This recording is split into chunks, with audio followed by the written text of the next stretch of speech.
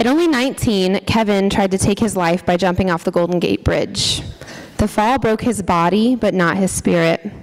Kevin's life is an example of hope and healing to all of us, and I'm confident that each of you will take away something positive from what he has to say this morning. We understand that this can be a very personal topic, and several of you may have been directly impacted by this at some point in your life. If you need to step out at any point during Kevin's presentation, please exit out the back doors of the auditorium. There is a counselor on site wearing a green ribbon on her wrist who can meet you there. When you came in today, you were given a survey to complete. We ask that you just hold on to that until Kevin is finished speaking. And before you leave today, just fill it out and hand it to a member of the diversity team. They're wearing little green buttons on their shirts. So before you leave, just fill that out. If you need a pen, you can see one of them also. Thank you so much for coming today. We're going to watch a short video, and then Kevin will share with you. Is something wrong, or can I help you? Those were the words that I desperately wanted to hear right before I catapulted myself over the rail. I have now lived 15 years past the day I should have died. When you see a lot of mental illness being expressed, that's a clue that the culture is sick, not the person. Hello, Kevin. You were the first person to ever say, you know, Kevin, you should talk about this. Our guest, Kevin Hines, plummeted 200 feet but survived. Today, I travel the globe spreading a message of hope. Why? Because we know it helps people heal. There's a huge opportunity as we talk about stories of survival to support people who are out there who are in pain. I break down on a regular basis. I have symptoms every day. I still have hallucinations, both auditory and visual. Families of those who jumped from the iconic structure urged to stop the suicides. One person goes to this bridge to die every 7 to 10 days. I think it's our obligation to stop it. You go to Paris, go to New York, you go to Istanbul, there are suicide rates. The more people that know about the horror of that bridge, the more pressure will be put to do something to stop it. Will this really decrease suicides, you think? They say things like, why ruin the aesthetics? What are the aesthetics of a bridge compared to one human life? Kevin Hines, there's no telling how many lives were saved by you because you weren't able to take your own. Let's get to that place that nobody is being brave who talks about their brain disease. They're just being honest.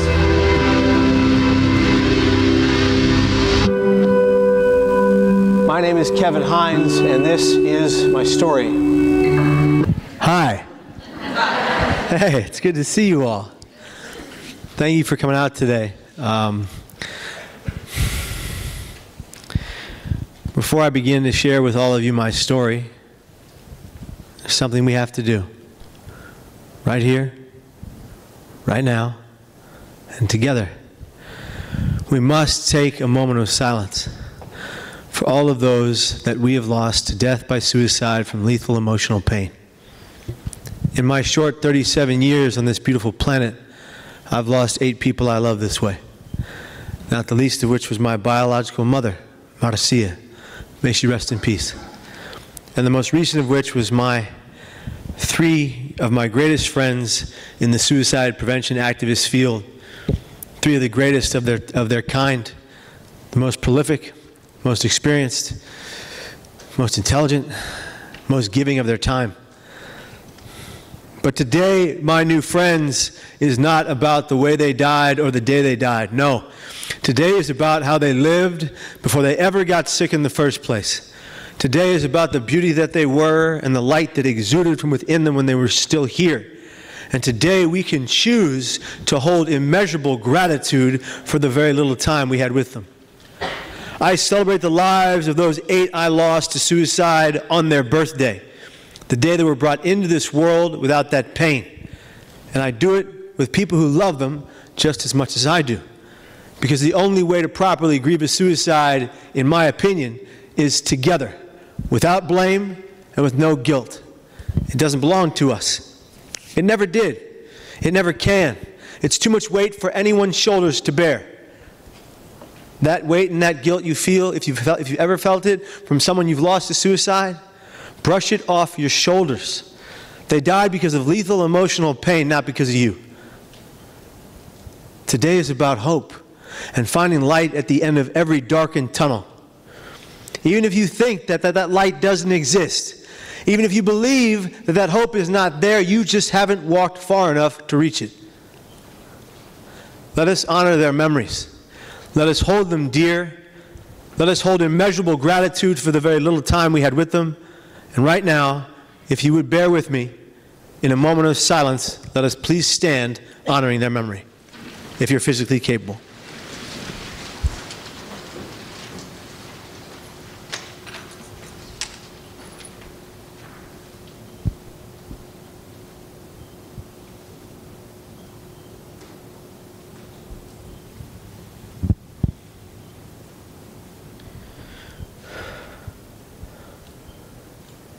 Please sit down. Thank you.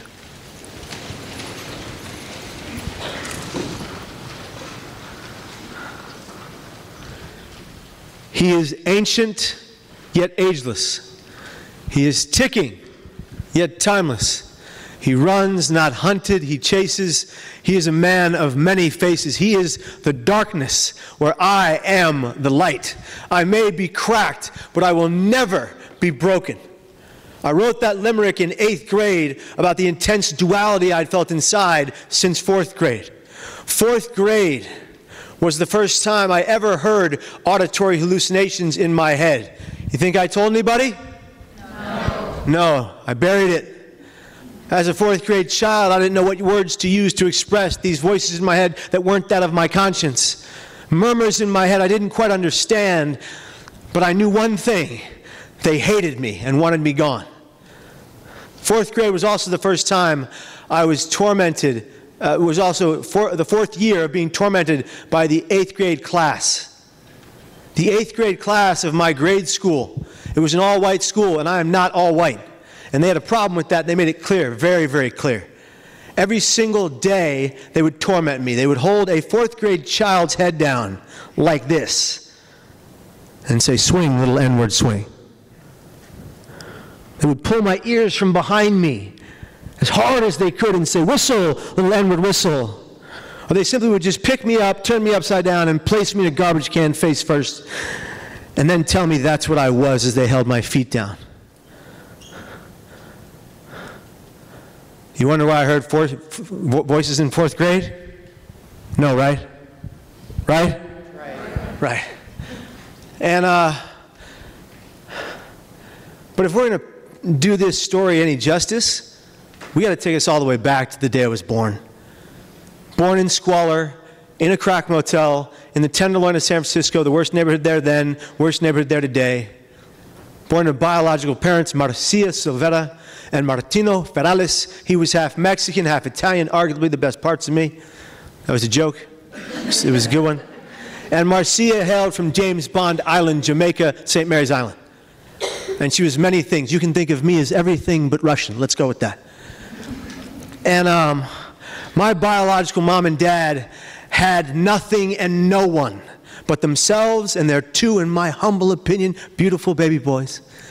Me and my only full-blooded brother. My name wasn't always Kevin Hines. That is my adopted white name. No offense, white people. I'm part white. We're still friends. Calm down. No, it's all good. No. My biological name was Giovanni Gabriel Prasad Ferrales. Say that 10 times fast. But somehow my brother's name was just Jordash. Mom and Dad, what the hell? Where are his other 3 names? Because, where's the consistency, Mom and Dad? And my birth mom and dad, they had nothing and no one but us and themselves. And they were madly in love. And they had unconditional love for their 2 infant boys. Right? Jordash was maybe 12 months apart from me, so they were busy, right? Right? And just those of you who didn't get that, 9 months to make a baby, okay? And so Jordash and me, we lived in squalor with concrete slab floors and box springs for mattresses, the kind of places you paid for by the hour, and if you didn't, you were out. And Mom and Dad did whatever they had to do to pay on that hour by that hour, however illegal. They did, scored, and sold drugs. I'm told my dad sold my mom. That was their life. And that was our life. Until one fateful day, when seedy motel clerk makes his most unseedy decision. He hears our screams and cries in his mind one too many times and does us the first solid anybody ever would. He calls the police.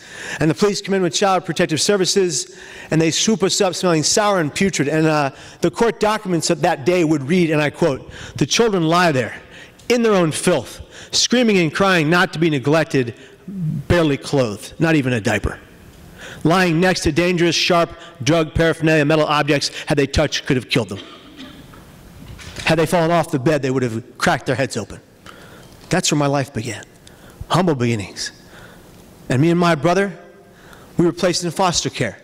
A system for all the good it's done in the world has done a world of bad. A system that allows kids to age out to 18 into homelessness onto the streets without a penny in their pockets. A system that allows kids to be abused and neglected by the very foster parents set to protect them. A system for all the good foster parents that are out there still does both of those things today. Jordash and I bounced around from home to home. The idea, my new friends, is that we would be adopted together. Do you think that's what happened? No. Not by a long shot. We both got the same vicious strain of bronchitis in a home filled with neglect, and he died. And people have said to me, quite callously so as an adult, "Kevin, why does that matter? You were an infant. How did that affect you?" You know, given what you do, and you're educated, you know the first 3 to 9 months of any infant's life are the most crucial for their ability to connect, adapt, attach, and be well in any future. And if the first 3 to 9 months of your life are filled with nothing but consistent trauma, at some point something's got to give and you're going to have a hell of a hard time. A hell of a hard time. When I was bouncing around from home to home without my brother, I developed a severe abandonment issue and detachment disorder from reality at 9 months of age. I had a distended belly filled with liquid and a bruise from the top of my sternum to the bottom of my abdomen from being malnourished by mom and dad. We were fed back then what they could steal. Kool-Aid, Coca-Cola, and sour milk was my first 9-month diet. I had no stomach lining. It was nil. I landed, luckily, in a loving and caring home, unlike my poor brother. The home of Deborah and Peter Muller. Peter was in the Army, and as they often do, have to be restationed, and Debbie was a housewife. And they were a transitional home for kids. Many kids in the home at the same time, different ages, boys and girls. It was maybe 6 or 7 little girls, 4 or 5 little boys. Pandemonium, right? And me. And one fateful and beautiful and lovely and amazing and gifted day, a woman, a gorgeous woman named Deborah Joan Hines walks in their door. Now, you know my last name. This works out. See that over there? This works out, okay? Spoiler alert, all right? And so Debbie Hines walks in their door fully expecting to take home a little girl. That was her purpose. She wanted a little girl to be the sister of Elizabeth Catherine, the girl she and Patrick Kevin Hines had already taken in. They wanted to give Elizabeth a sister. I look like a sister to you? Now, I said this in Australia for the first time, and this little kid, this little guy, right in the middle of the bleachers, leans back, does his gangster lean, and says, "Yes, mate." So I leaned forward and I said, "Son, you're clearly confused and need glasses, but this is a speech. We have to move on. You're not giving it." Next. And so we moved on. I lost my place. What was I talking about?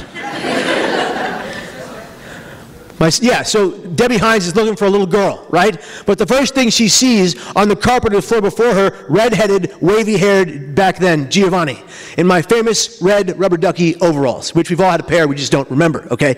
And so she said in her journal of those days, that was the moment she fell in love.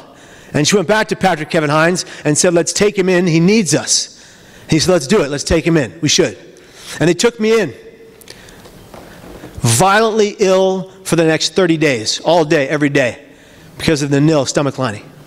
Violently ill, all day, every day. And no doctor back then could tell them what was wrong with their new-to-be son. Every doctor would say, nothing is wrong with this child, everything is emotional. They were wrong. My gut to brain health was completely out of whack. I was having basically childhood psychosis because of the food I was not being fed. And so Pat and Debbie Hines worked tirelessly to get me to a better place. 30 days go by and Debbie Hines is almost fed up. She is ready to give me back to social services, to the foster care system, and ready to give up entirely. She comes to my crib the night before she was to make her decision. And she leans in, and this is all in her journal, and she goes, "Gio, you're safe. We're not going anywhere. But if you don't knock this off, we're going to give you back." And she said it was as if my infant mind had understood her words verbatim, because that was the first night we both slept soundly in 30 days. And the next day she came to my crib, and I was quiet as a mouse. I was home. Debbie and Pat Hines were my mom and dad. We would adopt 2 other kids.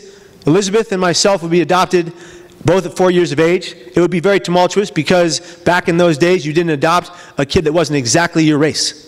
They had a big problem with just me. Then we took in a young boy named Joseph, born addicted to crack cocaine, less than 2 pounds premature. My brother has had the hardest life of anyone I have ever known. Anyone I have ever known living with Asperger's today, because of that crack cocaine. And they didn't want us to adopt him. They would not allow us to adopt him. He's black. And they said, no, you can't do this. Matter of fact, social services came to our house to take him from us. We had taken him in. We had nurtured him back to health. We had given him what he needed, was a life filled with love and unconditional hope and future and possibility. And they came in to take him. My mom was great. She said, wait till my husband Patrick gets home. Let's talk a little bit about Debbie and Pat Hines, all right? First of all, Debbie Hines is a consummate optimist, the kind of optimism that is annoying. Mom, it's not that great of a it's not that great of a day. Stop smiling and calm down. The kind of optimism that when I came home as a grade school kid from all that bullying and hazing, she would do this, hand to her hip, and she would say, oh, honey, oh, well. And when she does this, it makes sense because she has hair, you know. Oh, honey, oh, well. No, Mom, it's not an oh, well situation. There were banana peels in the garbage can, okay? You know, when I was a little older playing Little League Baseball, and I'd come home defeated because I was the 4th round cleanup hitter. Who played Little League Baseball? Anybody? Anybody? One, maybe 8, 10 of you. What do the rest of you do with all of your time? I'm just wondering. And so I played Little League Baseball. I was the 4th round cleanup hitter, which means you're supposed to bring home the grand slam and the win. We lose. Who do they blame? You. Me. I come home crying. Debbie Hines. Oh, honey. Que sera, sera. Which is a Spanish song. It means what will be, will be. She would sing every lyric to the entire song every time there was a problem that drove us all bananas. But thank you, Mom, for the optimism it rubbed off. That was Debbie Hines. Now let's talk about Pat Hines, okay? Debbie Hines is the kind of woman who taught me life's most valuable lesson. She's taught me she taught me to always be kind, compassionate, loving, caring, empathetic, and non-judgmental to every single person I ever come into contact with, no matter their behavior toward me. That's a tall order, right? That's a tall order, but that's what she taught me. It was the most valued life lesson. But my father, Patrick, was a tough SOB. He was a Sunset District Irishman. He was what they call an old San Franciscan.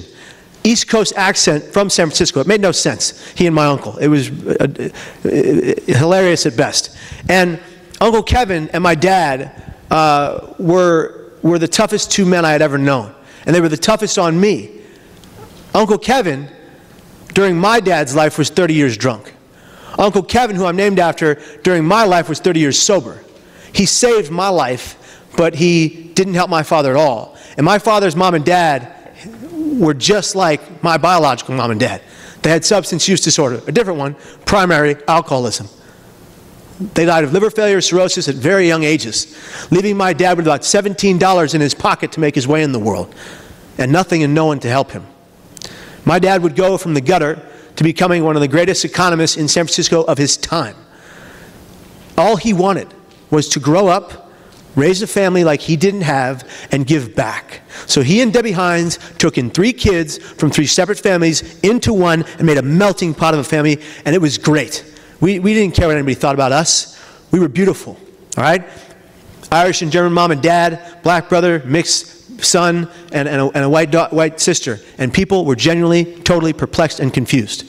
They really were. I mean, when women would see me and my mom and my brother and my sister walk together, this is what they would do. Let me be clear, not to offend anyone. White women, this is what they would do. They'd do this. They'd do a semicircle around us like some kind of lion pride. They'd lean in like this and they'd do one of these.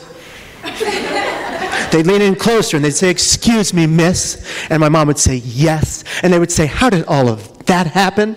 And that's when that's when my mom would very aptly and quickly reply, "Oh, you know, different fathers."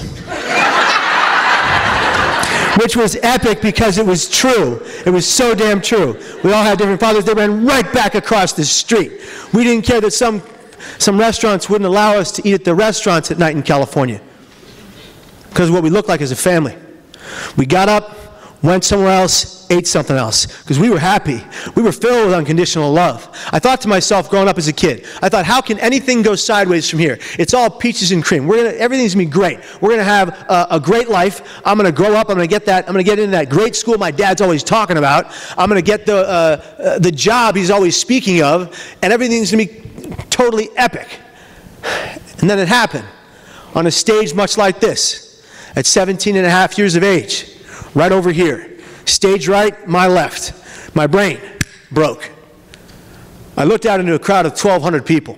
Not one seat was open, kind of like no seats are open here today. I looked out in this crowd and I believed in a fit of extreme paranoid delusion, the first of my severe symptoms, that disease they would later say I had called bipolar. The very same brain disease both my biological parents had been diagnosed before me when they called it manic depression. I looked out and I thought to myself, every single person in this audience is at any moment going to rush the stage and end my life simultaneously. Let's stop right there. What would y'all do if you thought 1,200 people were coming to kill you at once? Cry, run. I heard run. I did cry and I did run.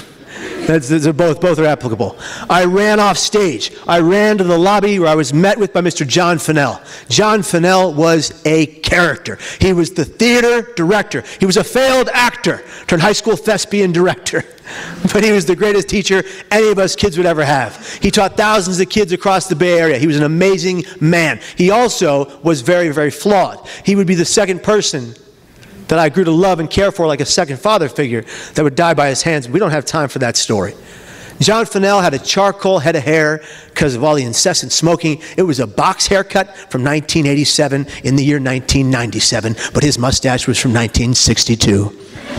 Yeah, somehow John made it work. If you did anything other than what John Fennell told you to do on stage, he'd take his left thumb, he'd place it in the right corner pocket of his mouth, he'd pop it out, making a loud, echoing, popping sound throughout the entire theater, and he would say, Hines, he always called me Hines, he would say, Hines, that's the sound of your head coming out of your, anyway, that's not appropriate, but he would say that to me multiple times a day, because here's the thing, I had blocking lines on stage. Your blocking lines on stage, your movement, I would do mine backwards. It drove him bananas. But nonetheless, John Fennell meets me in the lobby. He sits me down in the theater treasurer's chair, which was very fitting because at the time I was the theater treasurer. Yes, me. I ran unopposed and I won because I'm a champion. Some of you missed that. Nobody ran against me. Focus. Okay. And so I'm sitting there and John says to me 3 sheets to the wind because he would always get drunk before his shows. He could never bear to watch his shows sober. John had substance use disorder. Followed me my whole life. People around me, and he had primary alcoholism, and part of why he died would be because of it. And he looks at me and he goes like this. He goes, Hines, can you please finish the performance? It's not even intermission yet. What are you doing? And I just babbled incoherent nonsense for the next 10 minutes. I could not make out 3 words in a row that made sense. John called my mom. And Deborah Joan Hines came to pick me up, and I will never forget the look in her eyes as she gazed into mine. Because I could see inside them that she could see within mine the depths of insanity brewing behind them. My mom would call my first psychiatrist, this guy, Dr. J. Kevin Rist. Let's talk about J. Kevin. I have this feeling that my mom only picked J. Kevin because his name and my name are the same. John Kevin, which is not how you pick a psychiatrist. Come on, that was a damn good one. No? Really? Too soon? We missed that with the floor of our heads? His name was J. Kevin. My name, when you have to explain it, it makes it so much worse. All right. All right. She picked this psychiatrist. They said he was one of the best in the field. His secretary, his apprentice, everybody we knew, people we didn't know. He's one of the best in the field. So we went to see him. And Dr. Rist tells me that I have bipolar disorder, type 1 with psychotic features. He puts me on medication. Too much medication for my weight. And it was counteracting itself in my brain. But do you think as a 17-year-old young man, I was adequately following his treatment plan? No. Not by a long shot. I was taking meds one day and not the next, or 7 days and not for 7 days, or while binge drinking until blackout on the weekends, while on psychotropic meds which could have ended me, but I wasn't trying to get a buzz or get a high. I was trying to stop the voices I was hearing in my head. Auditory hallucinations from 4th grade, they had gone away. They were back in full force, and they loathed every fiber of my being, and all they wanted was my end. And those voices were crushing my soul, telling me I had to die, telling me I was useless, worthless, and had no value, telling me that I was a burden to everyone in my family, telling me to end my life. From 17 to 19, it was a rocky road, skyrocketing up and crashing down into depression every couple of days. And then my parents got divorced at 18. My mom kicked me out, said, kick rocks and call your father. I went to go live with my dad. We're fighting every single day, tooth and nail. He's that tough Sunset Irishman, and I'm not. It's not going well.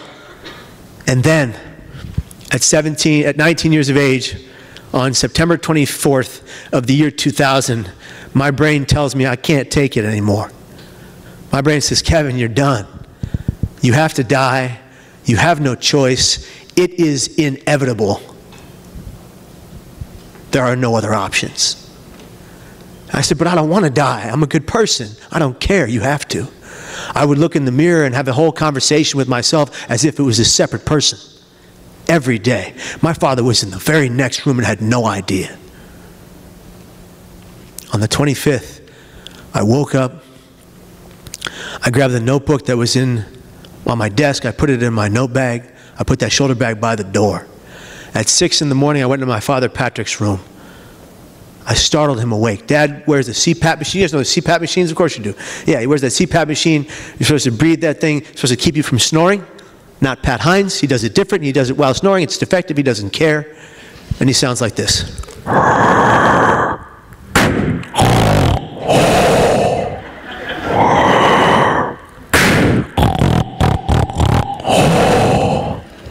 Like your good friend and mine, circa the original 1977, the one, the true, and the great Darth Vader.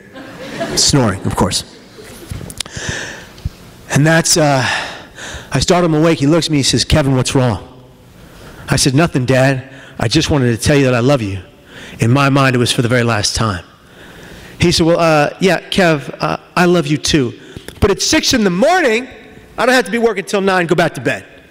And he fell soundly asleep as quickly as he had awoken. He was good at that. He was like a gift of his. And I walked around to the other side of the bed. I sat on the carpeted floor and I rocked my body back and forth, begging myself to tell the one man who loved me the most in the entire world the truth. But did I? No, I buried it and I silenced my pain. Who in this audience, by a bold, true, and honest raise of hands, knows anything at all about silencing their pain? If y'all learn nothing else from me today, nothing else at all, do me a solid. When you leave those doors and you go about the rest of your natural and beautiful and important and valued lives, never again silence your pain. Your pain is valid.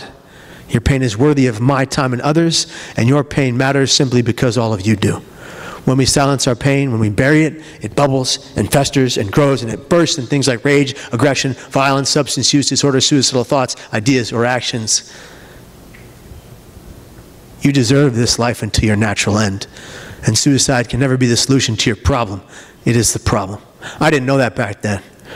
I wish I knew when I was on that bridge what I know today, that my thoughts do not have to become my actions. Think about that for a minute. My thoughts do not have to become my actions. Say it after me. My thoughts. No. Say it after me. And I need to hear all of you. My thoughts, do not have to become my actions.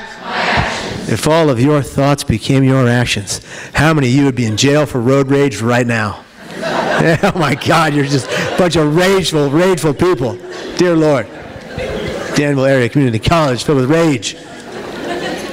If we can recognize in the face of suicidal crisis that our thoughts don't have to own, rule, or define our next action, we can always remain here. We never have to die by our hands. Trust me, from lived experience, I know. I live with regular and chronic thoughts of ending my life, but I'll never die that way. Every time I'm suicidal today, which happens often enough, I will turn to the people in front of me.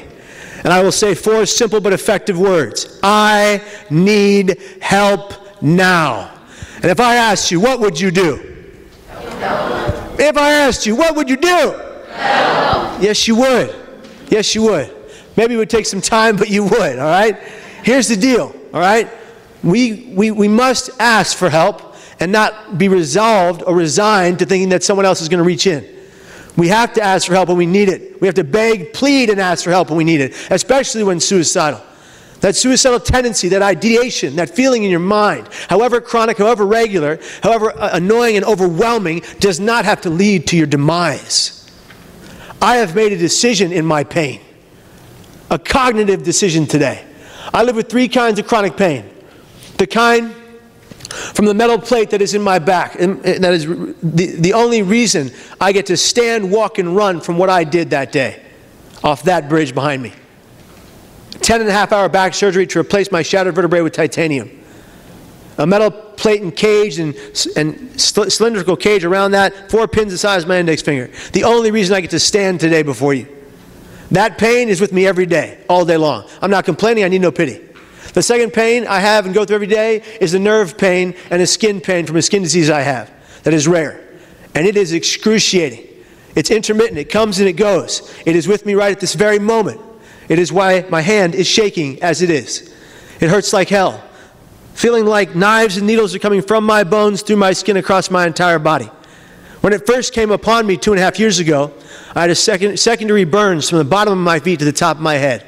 From a medical burn, from medications that I had been taking for 20 years to mitigate my mental health, which I had to, which I was glad to because it was helping.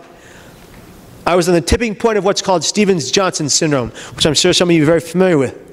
And I got very lucky that I didn't become the 1% with that disease. I got what was left behind. And the third kind of pain I deal with is brain pain, which is arguably 300,000 times worse than the other 2 combined. Pain, my new friends, is inevitable, but suffering is optional. I choose to thrive in spite of my pain. I want you to repeat after me, and I need you to mean it, and I need to hear you. I deserve this life. Until my natural end. I am a gift to everyone who looks at me. I am supposed to be here. And damn it, come on, and damn it, I am gorgeous. Well, thank you. You see, my friends, we can let our pain defeat us, or we can let it build us brick by brick from the ground up. I choose the latter. I went to that bridge at 19. I believed I had to die, and yes, I jumped off. At the millisecond that my hands left that rail, it was an instantaneous regret for my actions and the 100% recognition that I just made the greatest mistake of my life, and it was too late.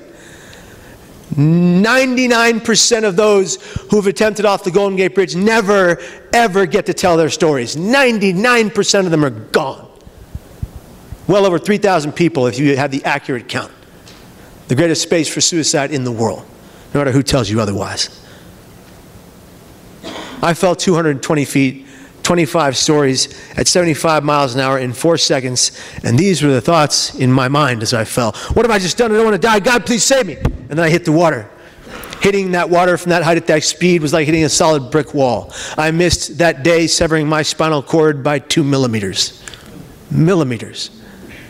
I went down 70 feet beneath the water surface, and I opened my eyes. I'm alive, and I'm drowning, and I didn't want to drown. And that was my first thought. I don't want to drown. Well, why'd you jump into a giant body of water, you idiot?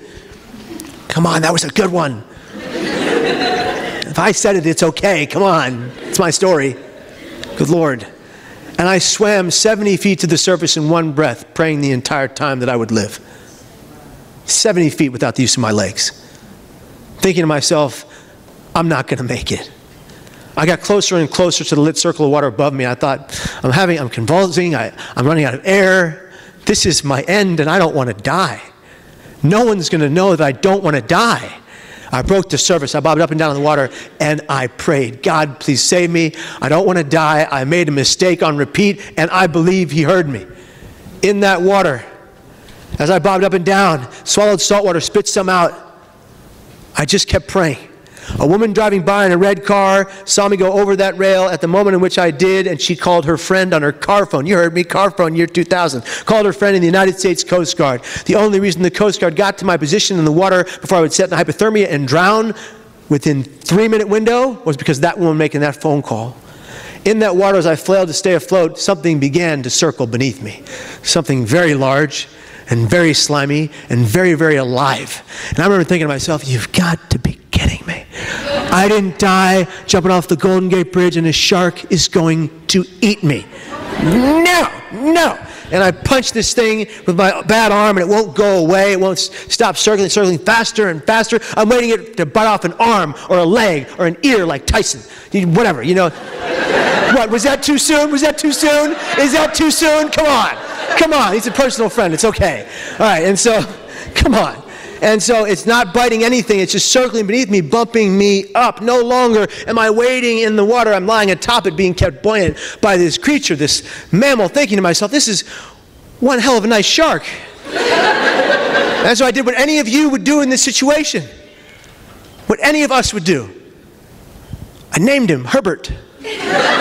It was either that or Mortimer. I mean, it had to be an old-timey name, you know. Herbert the life-saving, whatever the hell he was. A year later, I would find out what he was. I would find out a year later that on a television program on ABC News with John Quinones, you know the guy that does the show, What Would You Do? On the show, I said to John Quinones, I thought there was a shark beneath me in the water. People wrote into the show from all over the world. One man's letter stuck out above all the rest. His name was Morgan McWard. He was from Las Vegas, Nevada. He was on the bridge that day with his mom. He said, Kevin, by the way, just as a sidebar, ABC sent me a manila envelope filled with paper emails. Does that make any sense? Just send me the emails. What are you doing? Year 2000. What are they thinking? And I get this letter from Morgan McWard, and it says, Kevin, I'm so very glad you're alive. I was standing less than 2 feet away from you when you jumped. Until this day, no one would tell me whether you lived or died. It's haunted me until right now. By the way, Kevin, there was no shark, like you mentioned on the show, but there absolutely was a sea lion. And the people above looking down believed it to be keeping your body afloat until the Coast Guard boat arrived behind you. Now, you call that what you want.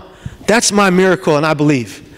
Now, in that, thank you. And in that water, the Coast Guard boat arrived. The creature took off. They pulled me onto a flatboard. They stuck me into a brace. They put a neck brace around my neck, strapped me from head to toe, and they started asking questions. Kid, do you know what you just did? Yeah. And they said, why? I had no answer. I said, I don't know. I thought I had to die today. One guy leans in. He puts his hand on my forehead and says, kid, you're a miracle. The senior officer leans in and says, son, do you understand how many people we pull out of these waters that are already gone? I said, no, sir, and I don't want to know. He said, I'm going to tell you anyway. He said, young man, this unit alone has pulled 57 dead bodies out of these waters and one live one. They call that perspective, don't they? Yeah. Coast Guard got me to the hospital. At the hospital, the surgeon, the surgeon. One of the foremost surgeons on the West Coast was leaving for the day out of the emergency ward when I was coming in. He opted to do me a solid and stay. He and his team went in.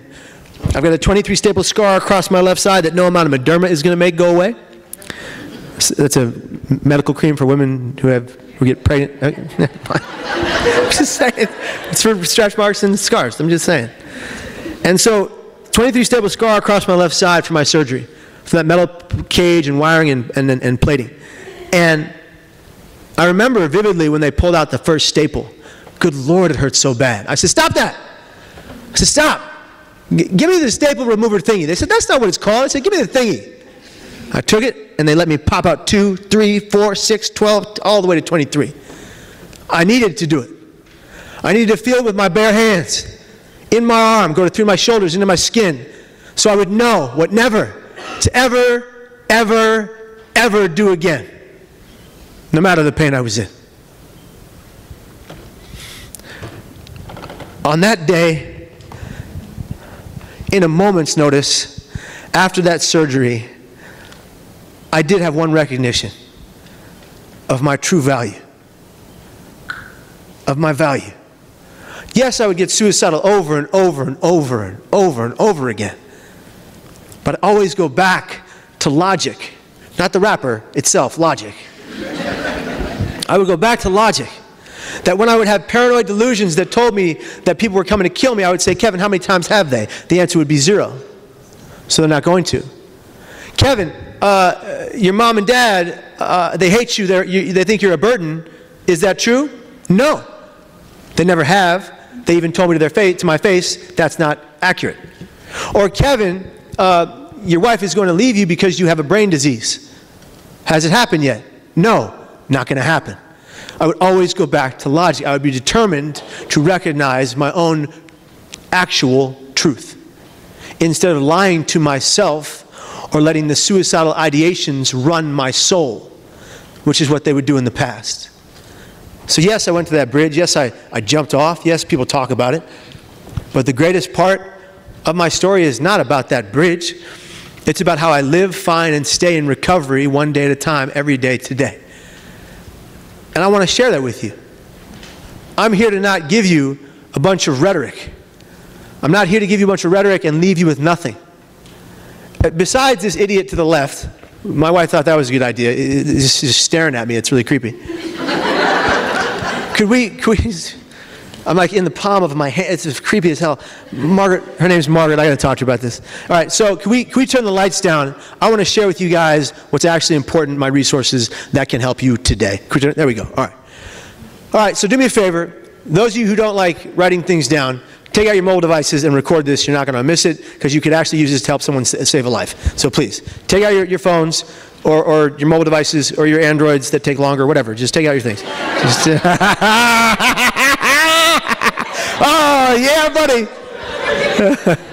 All right. I'm kidding. Your wonderful androids. All right, here we go. All right.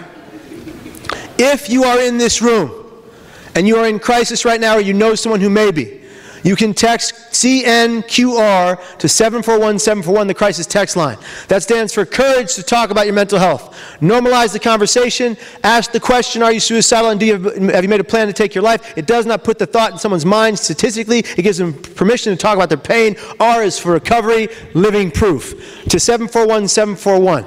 You can call the National Suicide Prevention Lifeline at 1-800-273-8255, +1 for military, veterans, and servicemen and women and individuals. You also know that might change to 988, which is a 3-digit number very soon due to our government's issues with fielding the calls. We need to have a shorter call time. When you go over here to the resources, and you go resources, www.kevinhinesstory.com/resources, or even just as it is, there are 3 resources for you right now that are free, downloadable, and are changing people's lives. There's what is called the Art of Wellness, which is trainable by you to staff, peers, or other people. It's trainable by clinicians. The Art of Wellness, my 10-step guide to the art of better mental health. It is a great guide that is helping people all over the world, as far as Peru, Africa, Japan, and China, and America. It is something that when people follow it from 6 to 9 months at a time, they're seeing a significant improvement in their brain health. That is yours. It's free. People hawk this stuff for a lot of money. I give it away. Our foundation tries to do that as often as we can. The second resource on that guide channel is a parents, teachers, and clinicians guide to teen suicide. If you have a teenager that you are worried about, that guide is very, very good. It is one of the most heavily downloaded in the field. It is written by my wife and some of the greatest suicidologists in the field. Our hashtag and motto, if you want to share this, is Be Here Tomorrow, and we use Hope Nation. But if you go up here, I want you to join the team at youtube.com/Kevin Hines. There are 400 videos, all brain, mind, behavior health help in entertaining, engaging, and energizing ways. We're using the power of media. Media is the fastest way to reach any human being right now. Video media. It's the fastest way to reach any human being right now. The problem is, we can turn the lights back on. The problem is there's way too much negative media out there for us to consume. Way too much. All this stuff is designed scientifically to help people in pain stay and fight the pain and be here tomorrow and every day after that. From the bottom of my heart, ladies and gentlemen, yesterday is history, tomorrow is a mystery, but today is a gift. That is why we call it the present. Thank you for listening. I appreciate you to my core. Thank you.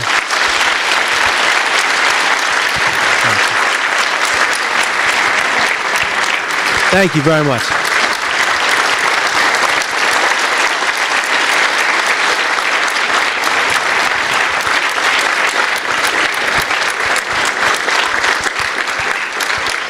Now, really quick, just given the work you guys do, I want to ask you a question. You can go to that YouTube channel, go to comment section.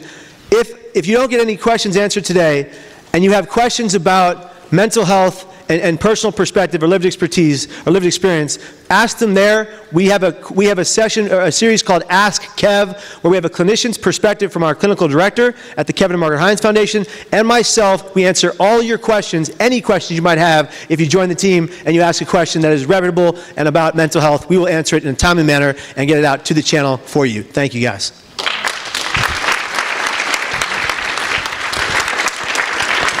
Okay, just real quickly before you guys head out, we want to thank Kevin and his crew for coming. Thank all of you for attending as well. Don't forget to do your surveys.